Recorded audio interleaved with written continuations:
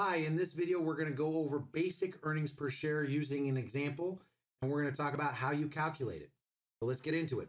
Basic earnings per share, earnings available to common shareholders divided by the weighted average number of shares outstanding. Well, how do we get the earnings available to common shareholders?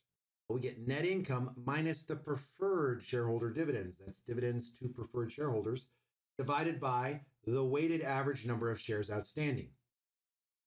These words will mean more as we do more of these problems, and you'll get them.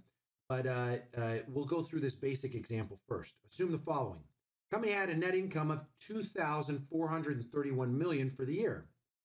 They had 488.3 million weighted average number of common shares outstanding.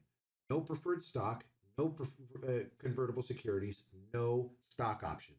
No options refers to stock options. You always have some options in life. No options is stock options.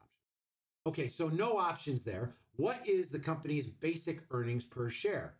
Well, based on the formula above, this is not too hard. We just plug and chug. We put that 2,431 million over the 488.3 million, and what we get is $4.98 per share. Each share of stock, essentially, you could think about it as you bought a share of stock and it earned $4.98. Now, does that mean you got paid that directly?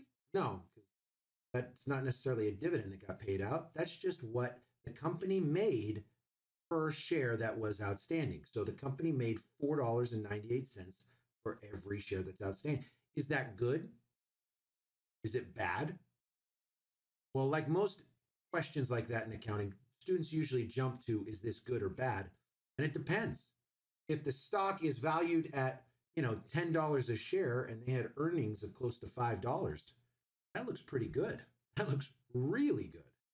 If the stock is, priced at $1,000 and they only made $4.98, I don't know if that looks so good. And then there's another question though, even in those two examples, what happened during the year?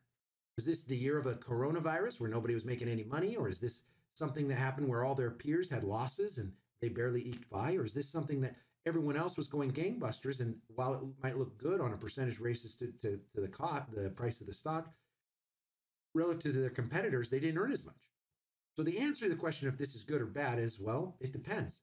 But getting this answer right here and getting this tool right here to go ask more questions is really important. So that's an example of basic earnings per share.